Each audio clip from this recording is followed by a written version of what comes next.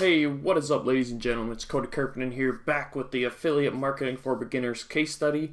And today we are going to be covering part 7, and that is creating your ads, doing some spying, and then setting up your tracking link. And then we're going to finish it out with adding a few callout extensions in the campaign. So in the previous video, part 6, we went over adding in keywords and creating ad groups for the campaign. That was part 2 of the 4 steps of creating a campaign. So now we are on the 3rd step of the Bing Ads creation process, and we are going to start out by doing a little bit of manual spying. So this is something I do before I create any Bing Ads campaign, is just type in a phrase and see what other people are doing. The ads that are at the very top of the search results, you know that they're paying more, so they're probably getting like a good click-through rate. It's probably a proven ad. So that's something to keep in mind when you're doing your spying.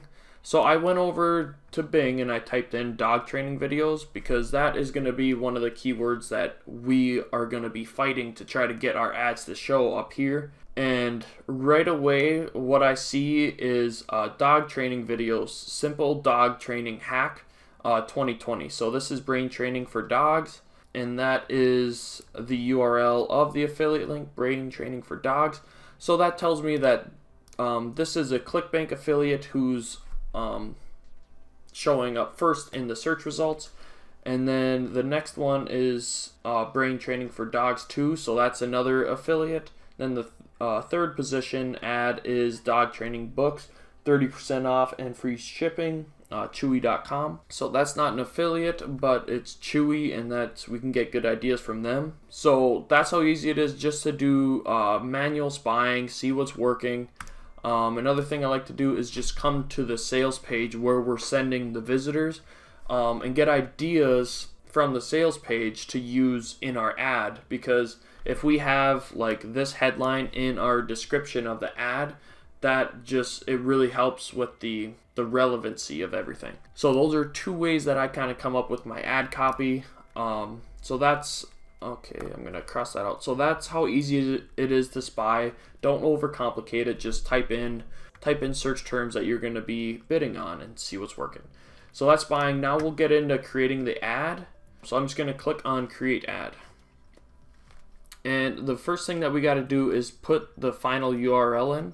And as you recall, here's our tracking link. So I'm going to just go to this tracking link, and then this is going to be the final URL. I'm going to take the whole thing and I'm just going to paste it in here. Alright, now that we have the final URL set up, we can go into our title part 1, 2, and 3. So I'm just going to do a little browsing, and I'll be back and tell you what I came up with. Okay, we are back, and now I'll kind of just explain how I came up with this ad. Brain training for dogs, a very obvious title, part 1, simple dog training hack.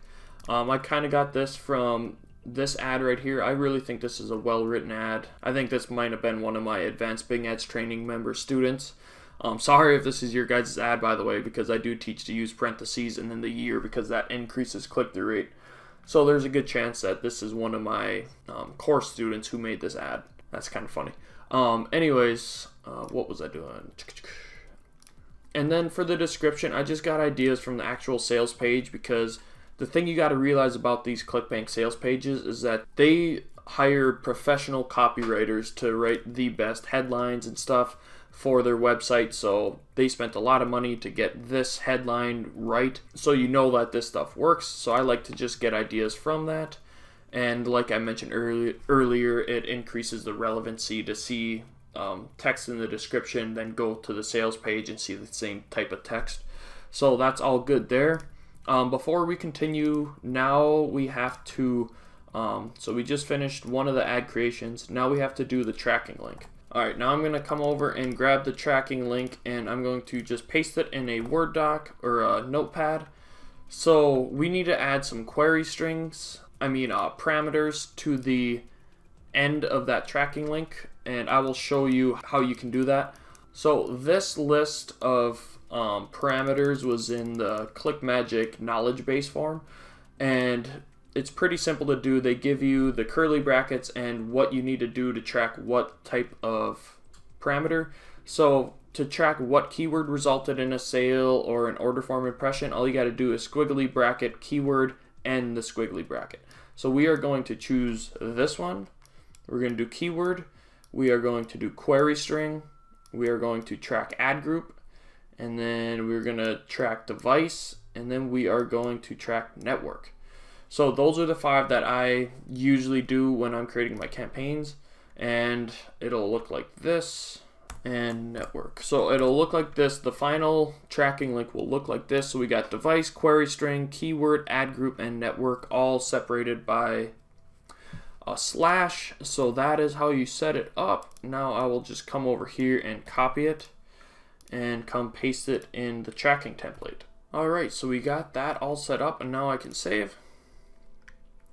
And one quick little tip that you can do is just copy the ad, and then for your second one, instead of starting all the way over, you can just have that template of the first one to just keep doing it. And for this one, I'm going to test like the same exact ad, but I'm going to capitalize every word so I can like show you in real time which one of these ads has a better click-through rate and etc. Because some campaigns work better when you have every word capitalized, and then some just work better when you have them written out normally. So I'm going to do a live test for you guys, and that'll be interesting to come back and see which of these ads perform better. Alrighty. So now we got that, and now I'm going to copy ad to all other ad groups so I can have the same template for the others. So I'm going to do that, and then that one more time. And then for this, I might just try out some different types. Like maybe I will add parentheses, see if that works, and then keep everything the same, and just see if the parentheses increase the click-through rate. And you can create anywhere from 2 to 4 ads. That's where I recommend actually like 2 to 5. Anywhere in there is good per ad group. You know, just test out different headlines, different call to actions at the end. You can change up the ad text, etc. There's no limit to what you can do. Try different verbiage. I might remove one of these. Do 3 there. Save. Maybe I'll just do 3 ads for each ad group for this example. Copy ad.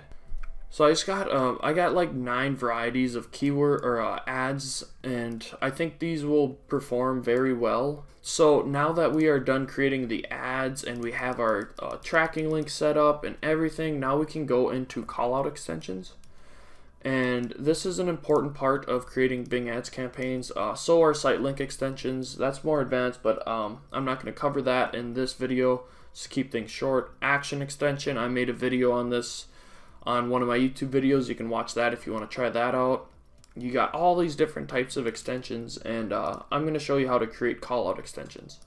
Basically, you just click on add new callout extension, and then you just write out some callout text.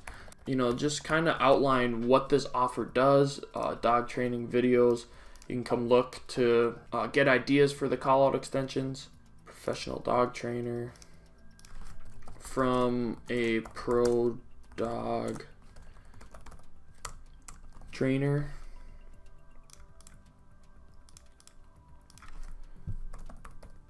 Professional teacher. Start now. Claim your discount. So these are just 5 off the top of my head, and you got to remember, I always forget about this, is to click save right there, and then oops, where did it go? Oh, right here. So you got to click save, and then when it's like this, that's when you know you're good to go.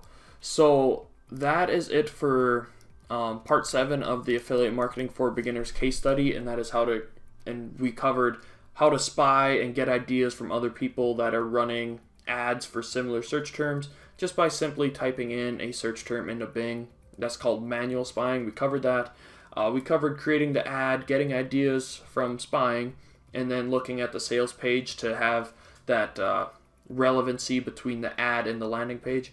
Then we talked about the tracking link and how we added 5 parameters that we are going to be tracking. And then lastly, we just covered callout extension. So that was part 7. Part 8, we're going to finish up this Bing Ads campaign, and then once we do that, it'll be submitted into review. Then I'm going to let it run for the weekend and analyze the stats. So I will see you in the next video, which is part 8, budget and bids, and it's going to wrap up the Bing Ads campaign. Lastly, if you are not subscribed to my YouTube channel yet, what are you doing? Come on, hit that subscribe button and that notification bell to stay up to date with all my future videos. And I will see you in part 8 of the Affiliate Marketing for Beginners case study. Peace.